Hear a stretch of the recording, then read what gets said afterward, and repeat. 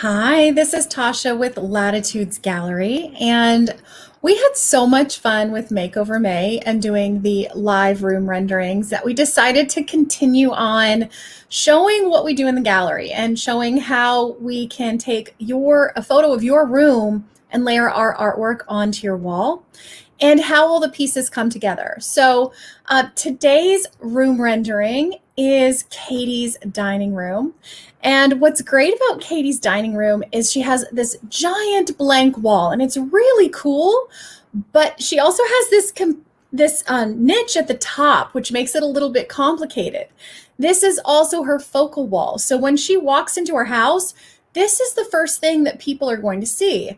So this is an important wall. This is getting views from the moment you walk in the space, from the living room, from the dining room, from the hallway. This is a very important wall. The other issue that Katie had was that it's a little bit darker space. And so we discussed adding some lighting up in the niche to brighten that up a little bit, but also adding a metal artwork to her space to bounce some of that light off.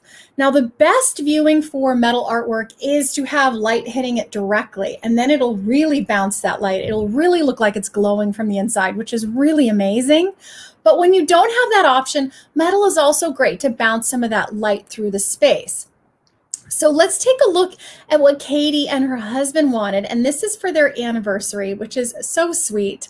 And they went to our Kauai gallery and they fell in love with this cathedral's image from Nepali, the Nepali coastline, which is exquisite.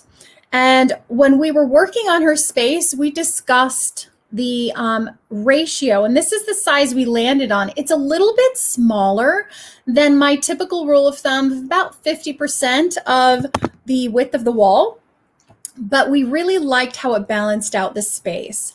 And so the other thing that we were looking at, we were also looking at the other version of this image in her space, but there was just something magical about the clouds in the cathedral's image, this smoky gray sky, which is just so beautiful and ties in really nicely with her travertine tile.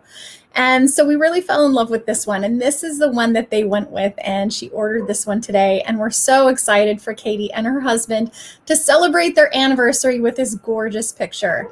So if you have a similar wall scenario, consider the fact that most chairs, especially in her space, she had a lot of breathing room between the chair backs and the walls. It is okay to drop that artwork below the chair backs, especially if you're viewing it in a space like this where you're constantly moving through the space and you're viewing it from different angles. You're only blocking part of the water when you're viewing it from exactly here. But as you move through the space, you'll see all the different elements of it. And in order for us to accommodate the size of the artwork, this is a 40 by 60 inch piece, and to bring it down just a little bit because of that ceiling, in order for us to do that and have enough breathing room around it, we needed to drop it down just a bit. And most often that's about where I like it. I don't generally like it floating above the chair backs. I typically like it just a bit lower, a little closer to the dining table height for the base of it, depending on the size. So thank you so much, Katie, for letting us share your room. It was so much fun working with you, and we're so excited that you are using Latitudes art to celebrate your anniversary. Have a great night.